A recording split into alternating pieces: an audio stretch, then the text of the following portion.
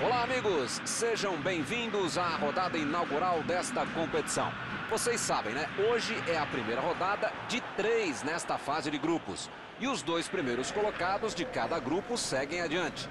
Por isso mesmo, conseguir uma vitória hoje é essencial para largar bem e ter mais tranquilidade na busca pela classificação nos próximos jogos. A gente espera um futebol bem ofensivo no dia de hoje. Um dos mais conhecidos estádios do planeta. O sonho de muitos atletas é pisar no gramado deste local mundialmente famoso.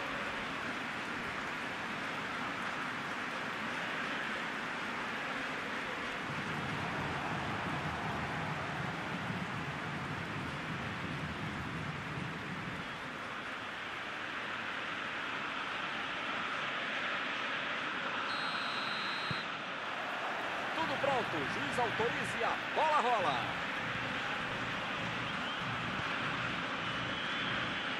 Desarmou o adversário e saiu com ela. Retomaram a bola na hora. Vai tentar a batida. Matheus Vital, vai sair o chute. Defendeu bem o goleiro. Ele mandou bem pro gol, a questão é que o goleiro estava melhor do que ele no lance.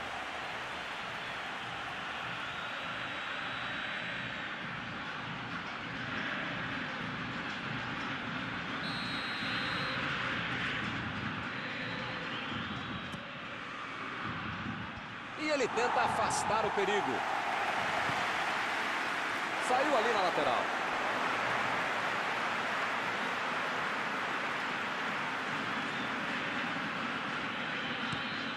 Fez o lançamento para frente. Para mim foi falta, o juiz também achou, está marcada.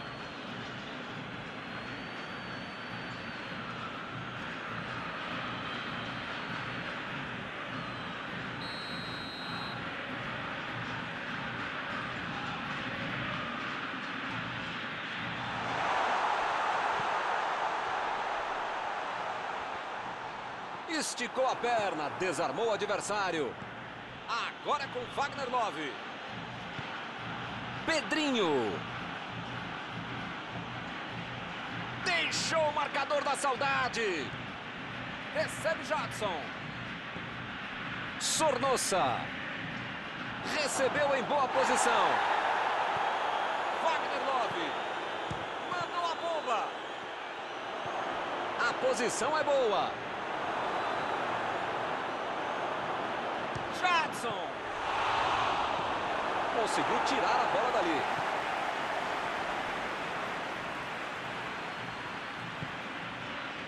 O time está jogando bem, chegando legal, só está faltando uma coisinha para se acertar lá na frente.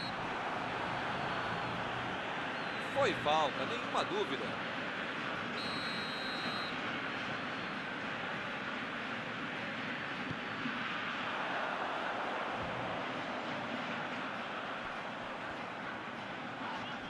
Opa, é falta dele.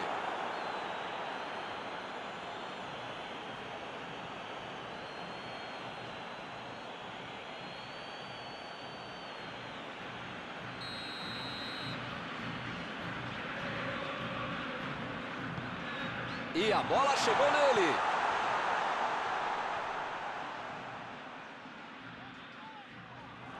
Ele demonstrou muita disposição, saindo do ataque para auxiliar na defesa. No futebol e na vida é preciso ter equilíbrio. Você tem que tentar atacar o jogo todo, mas também tentar marcar, cercar o adversário, que hoje eles estão fazendo muito bem.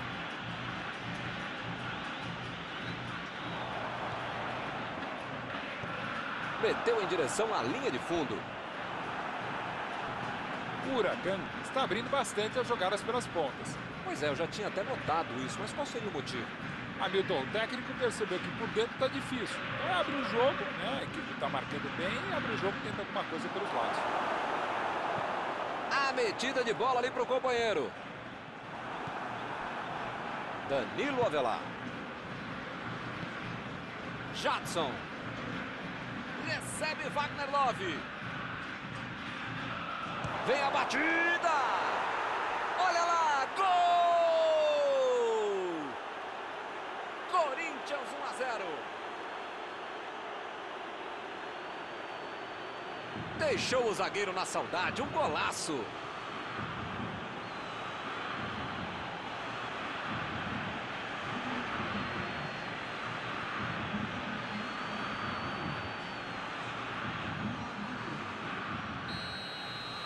E o time sai na frente, 1-0.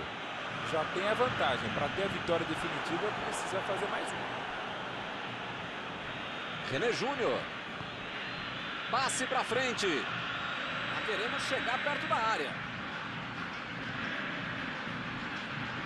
O lance está parado, marcado impedimento.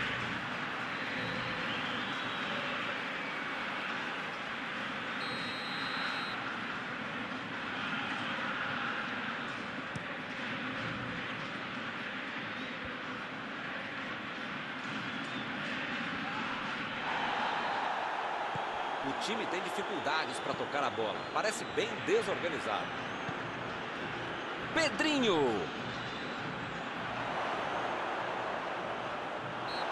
Não tinha como não marcar falta nessa aí, hein?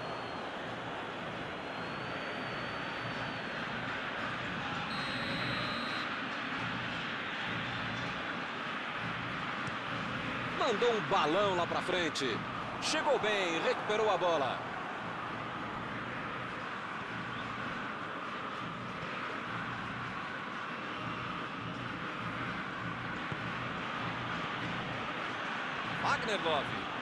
Sornosa. Sornosa acelerou bem a jogada por ali.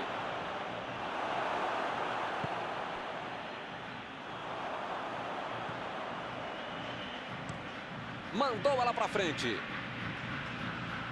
O time não perdeu a chance. Abriu o placar. Teremos arremesso lateral.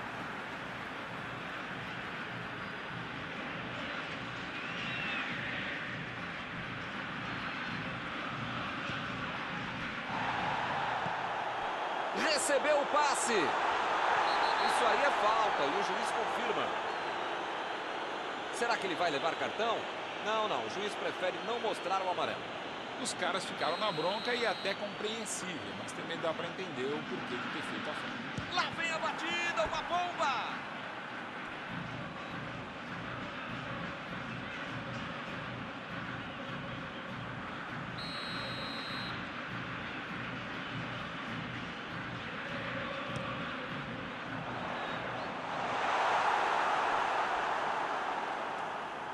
A bola saiu.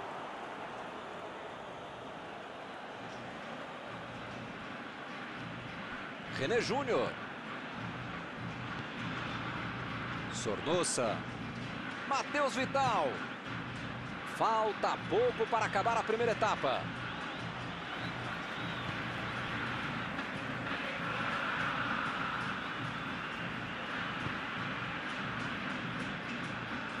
Eles ficam com a bola no pé, tocando para lá, tocando para cá, mas resolver que é bom, nada.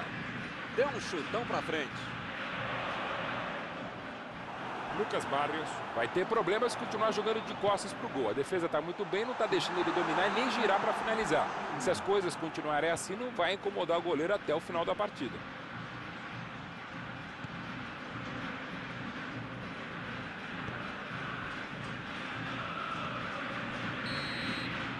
Apita o árbitro, fim da primeira etapa. Parece que esse time joga junto há muito tempo. O entrosamento, a qualidade, a técnica, a tática, até a preparação física tem feito a diferença.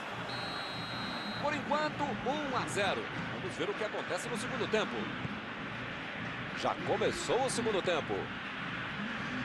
Olha, se eu fosse eles, já continuar jogando como se estivesse 0-0. Tem que manter a seriedade, o foco, a intensidade para manter essa vantagem. Recebe Jackson. Wagner Love. Lá vem o chute. Sobrou para ele na medida. Outra vez. Os caras estão contando com a sorte. E daqui a pouquinho podem sofrer um gol. Milton, eu olho para o placar do jogo e ainda não acredito como esse gol não saiu. Só está faltando isso, um pequeno detalhe para sair o gol. Meteu a bola ali na ponta. Sornosa! Entrou, é gol! Que golaço! Um gol para aumentar ainda mais a vantagem. Com todo o espaço que deram para ele, parecia claro que isso iria acontecer. Nessas horas, a defesa tem que passar no departamento do pessoal do clube e pedir as contas. Porque, de novo, bobearam e deixaram o cara livre para fazer o gol. E eles conseguem ampliar a vantagem. Tem aquela bobagem de dizer que 2 a 0 é um placar perigoso. 1 a 0 é mais perigoso, né? Agora é só ficar esperto. Jadson. Sornosa. E agora, o que é que eu faço? Pedrinho.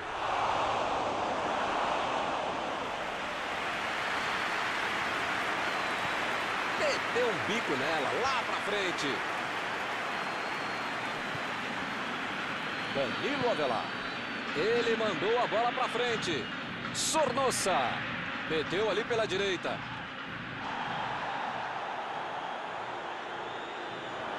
Pedrinho. Jadson. Abriu o jogo lá na direita. Mandou a bola para a área.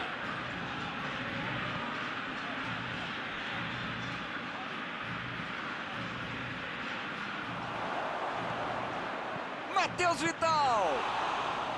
Bobeou na saída de bola e quase levou o gol, hein? Que fase! Ele deu um chute forte para frente.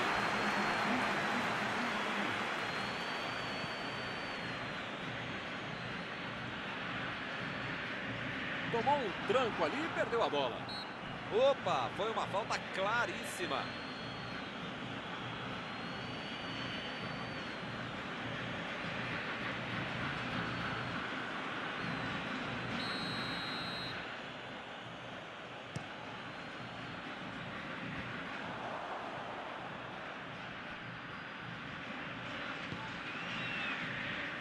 Chegou na marcação e recuperou a bola.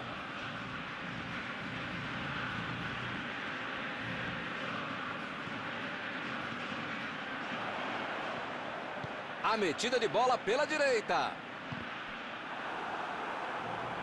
Saiu pela lateral.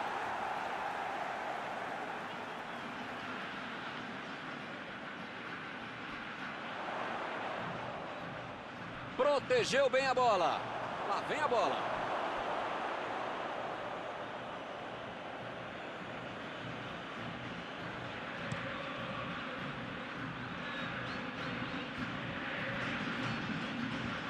Matheus Vital está chamando mais atenção do que gostaria. O cara tá sempre lá para finalizar, já era hora de alguém marcar o cara em cima, né? Mas parece que já passou da hora. Tem aí uma bela chance para o cruzamento. Errou o passe, a bola ficou fácil com o goleiro. Partiram da defesa para o ataque. Sornosa mandou a bola ali pela esquerda. René Júnior. Pedrinho. Recebe Jadson. Decidiu jogar pela ponta.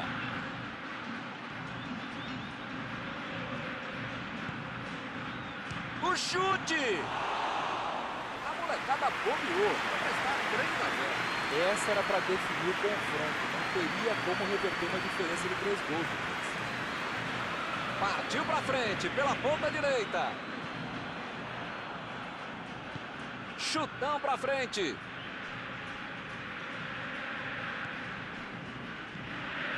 Wagner Love. René Júnior. Pedrinho.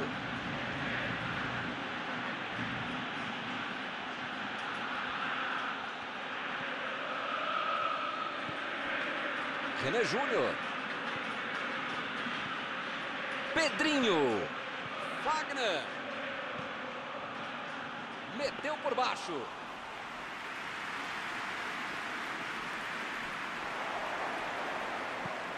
Jogou na frente para ver o que dá.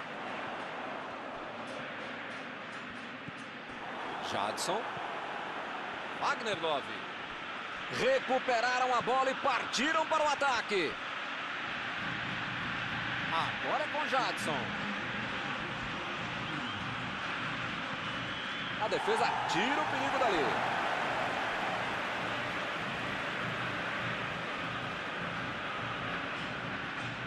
E ele recebe em boa posição na ponta. Matheus Vital. Agora ele procura o espaço, depois cruza. Wagner. A batida. Essa foi um verdadeiro presente para o goleiro. É aquele chute que mais serve. Fim de partida. Hoje deu tudo certo. Técnicos, jogadores, a torcida, tá todo mundo feliz. Após esta partida, alguma coisa que você gostaria de comentar, Mauro? A tática e a estratégia que dão certo